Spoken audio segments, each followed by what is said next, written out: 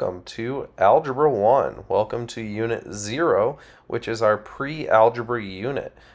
We are going to get started in this unit with order of operations. So our learning target, our goal for the day, is to be able to simplify using the correct order of operations.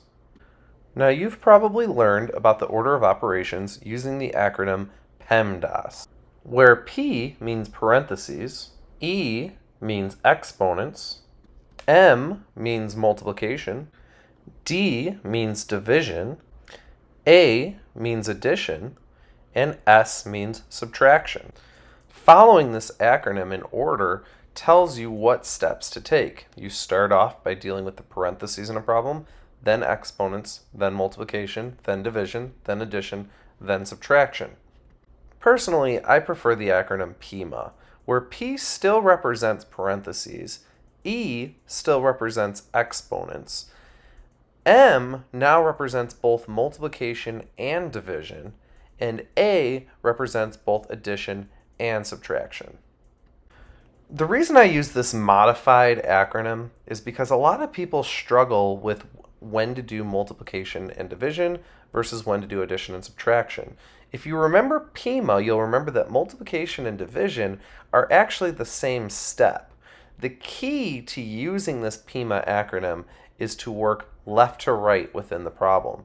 So we start off identifying all of the parentheses using P. Then we simplify all of the exponents, the E. Next, we're going to do all of the multiplication and division in the problem, working left to right. And finally, we're going to do all of the addition and subtraction left in the problem by working left to right. All right, so let's go through a couple of examples of how to use the order of operations. In this first problem, we're going to start off by determining what needs to get done first. I don't see any parentheses in this problem, so I need to move on to E, which is exponents. I see a 3 to the second, which can be simplified. So I'm going to do that first. I'm going to rewrite everything else in the problem, but change that 3 to the second power to be a 9. Next, I see division. I can divide the 9 by 3 in order to get a 3. So again, I'm going to rewrite the 5 minus 2 plus now 3 when I put the 9 divided by 3 together. And now I'm going to work left to right. So I see subtraction and addition both in the problem. So I will start with the 5 minus 2, since that's the first sign I see. Now I go 3 plus 3, and now all that's left in this problem is addition, so I add the 3's together to get a final answer of 6. All right, on to the next problem. And the first thing we're going to do is we're going to think about PEMA and look for parentheses. In this problem, we have some parentheses, so we're going to start off by simplifying those. You're going to see me rewrite the problem, but instead of 2 plus 3 in parentheses, I've now changed it to a 5.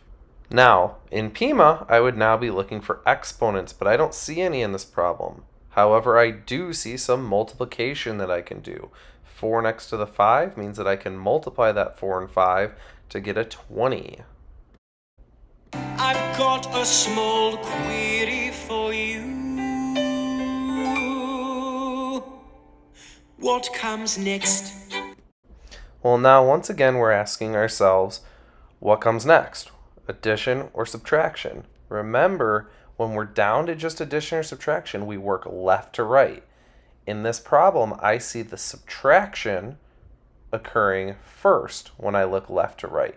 I see the subtraction happening between the 30 and the 20. So I'm going to start off by taking care of that, making that a 10 and bringing down my 18. And now we're just left with addition to do 10 plus 18 equaling 28 for our final answer. To summarize this lesson, we have learned about the order of operations.